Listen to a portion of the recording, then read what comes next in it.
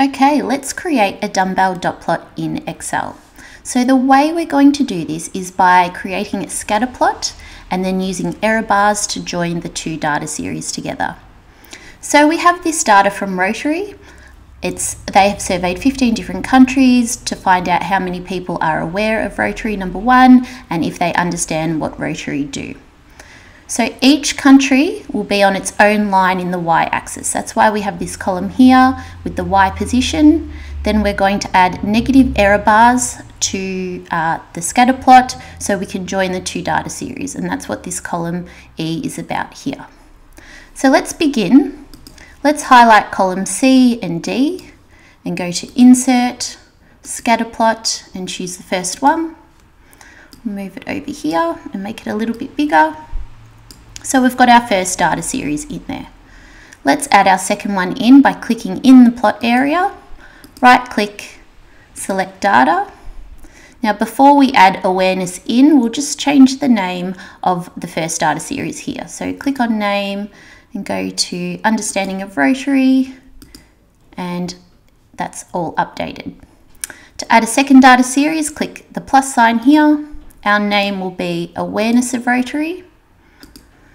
Our X values are over here in column B, and our Y values are going to be our Y position. And click OK. So now we have our two data series in the chart, which is starting to take shape. Let's go and format those now. So I'll click on the first one, that's awareness of Rotary. I'm going to right click, format data series. We've got this tab over here that pops up. Go to the paint bucket, marker, marker options. We want to go built in.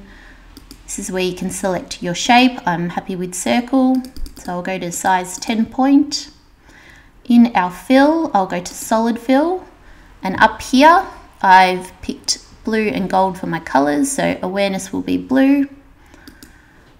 I'll click it there, and I want to get rid of the border, so no line.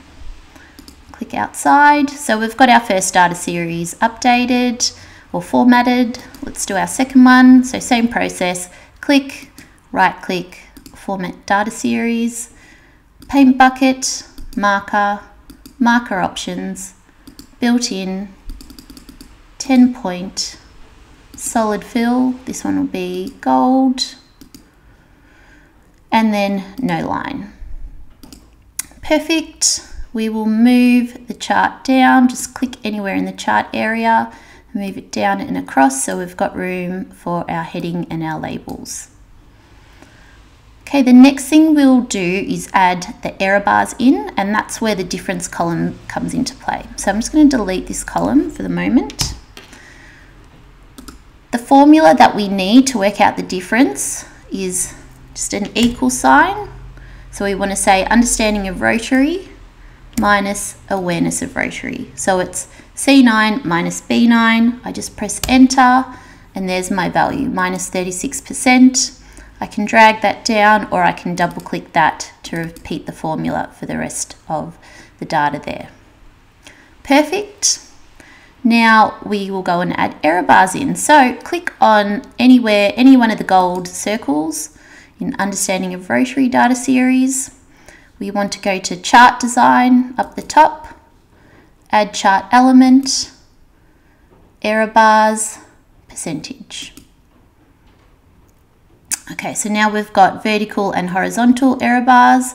We don't need the vertical one, so we can just click and delete. Click on any one of the horizontal error bars. I'm just going to click on that one, right click, format error bars. This tab pops up.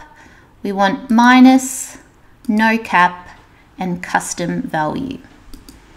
So click on that, don't panic, go to specify value, and that's where we want to ignore positive, we just want our negative values. So we click on those, and that's where our difference column comes into play. Click and drag, press OK, and there we go, our dumbbell dot plot is starting to take shape. Okay, let's do some formatting on the y-axis here. We'll click and we'll right click, format axis. We want our axis to go from 0 to 15 because we've got 15 different countries and they can each have their own line. Our units at the moment, it's every second line. I want them to be every line, so I'll just change it from 2 to 1. And now each country will have its own grid line there.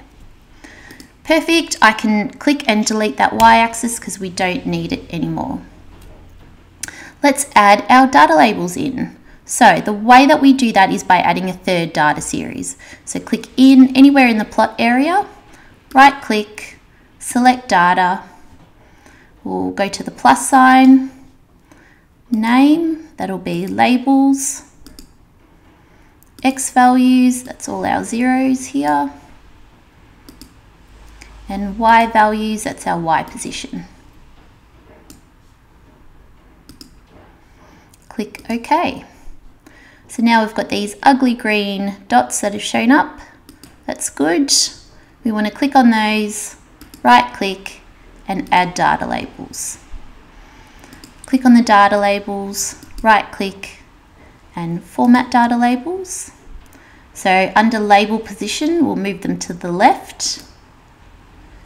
And we want to change from the Y value, we want to pick value from cells. So click on that. It's going to ask you what cells do you want to pick. And that's where we go and select our countries and press OK. Great, that's taking shape. We don't need our Y values and we don't need our leader lines. So now we've embedded the labels directly in the chart there. We can get rid of these data points. We don't need those. So click on them, right click, format data series, go over to the paint bucket, marker, marker options, and say none. Great, move that down a little bit. If I wanted to format my error bars to make them a little bit thicker, I just have to click on those, right click, format error bars, go to the paint bucket, solid line. I like the last grey in the first column and maybe make it 1.25. Okay, let's add our heading and our legend in. So if we click in the chart area and then go to insert, text box, and draw our text box, if we go up to the formula bar and say equals, we can link our title to our chart. So I'm just going to click A5 because that's where my title is. And now it's in my chart. And then if I change it, I don't know, if my data changes and I want to change my chart title, I type directly in there and it'll update straight away. And also by clicking in the chart area, that means it's connected to our chart. So if I move our chart around, the text box comes with it. Okay, so then we can just add our legend in. I've just copied and pasted one. Oh. Copied and pasted one that I did previously and pop that in there. Okay, we could stop there, or otherwise we could go in and add data labels directly. So if we wanted to do that, let's click on one of the data series, right click, add data labels, click on the data labels, right click, format data labels.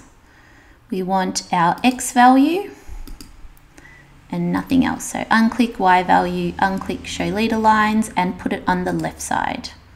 With that selected, we can change the color. So I'm going to say gold. I'll make the background white so you can't see the grid lines behind, and you can make those smaller or larger. I'll just drag that down a little bit. And then we can repeat the process for the second data series. So right click, add data labels, click on the data labels, right click, format data labels, X value, and then unclick the other two. Change the color, add a white background, and then play around with the size. So if we add the data labels in, we can then get rid of the X-axis and the vertical grid lines. So click anywhere in the grid lines, the vertical ones, and delete. So there is your dumbbell dot plot done in Excel. Let me know in the comments what other charts you'd like to see built in Excel, and I will try to do those for you. Happy designing!